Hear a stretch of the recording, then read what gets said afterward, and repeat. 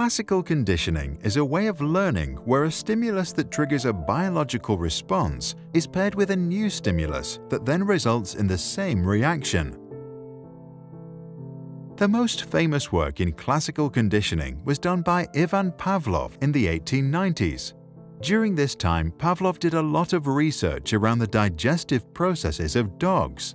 One day during his research, Pavlov noticed that the dogs began to salivate in the presence of the technician who normally fed them. He wondered if the technician was a trigger that stimulated a response associated with food. To find out, he constructed an experiment that would allow him to measure a dog's output of saliva. First, he served the dog food. Then, he served food while playing the sounds of a metronome and repeated the process a few times. Finally, he removed the food and only played the metronome.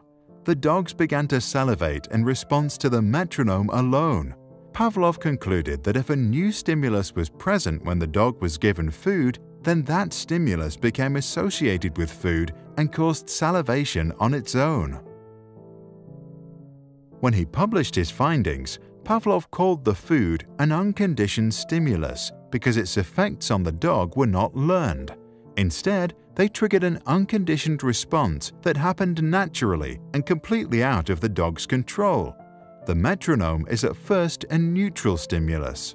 Through the process of repetitive pairing with food, the dog learns to connect the two.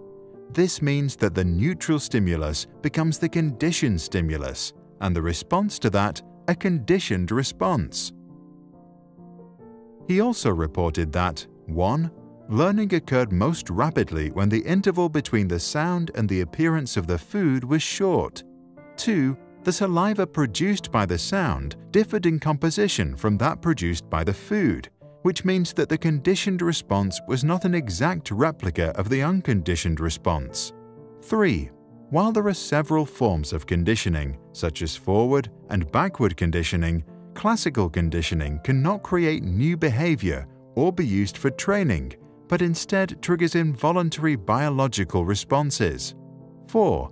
We can almost entirely undo the conditioning. This happens through extinction when we repeatedly present the conditioned stimulus in the absence of the unconditioned stimulus.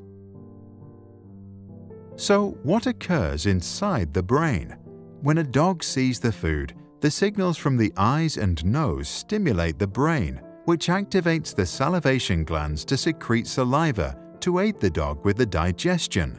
When a dog hears a sound, the ears send a signal to the brain, which takes note but has no reason to activate anything.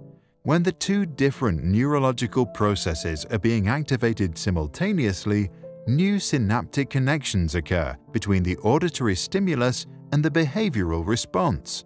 Over time, these synapses are strengthened so that it only takes the sound to activate the pathway leading to salivation. You can try this popular classroom exercise.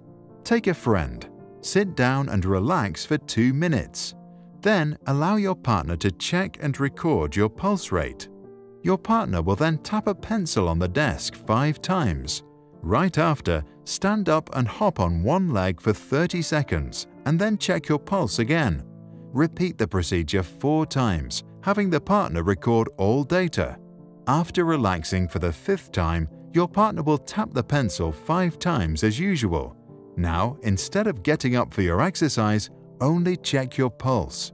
If the conditioning was successful, your pulse rate will rise even without engaging in exercise. What do you think? Does classical conditioning always work? If so, are commercials a form of mental manipulation, and should we limit advertising in public spaces?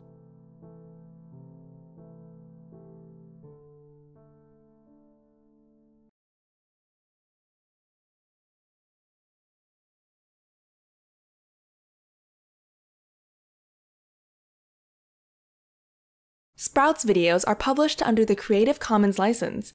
That means our videos are free and anyone can download, edit, and play them for personal use. And public schools, governments, and nonprofit organizations can also use them for training, online courses, or designing new curriculums. To help us stay independent and support our work, you can join our patrons and contribute. Just visit patreon.com/sprouts. Even $1 can make a difference. If you have deep insights into academic topics and want to help us explain complicated ideas in simple language, please contact us at sproutsschools.com.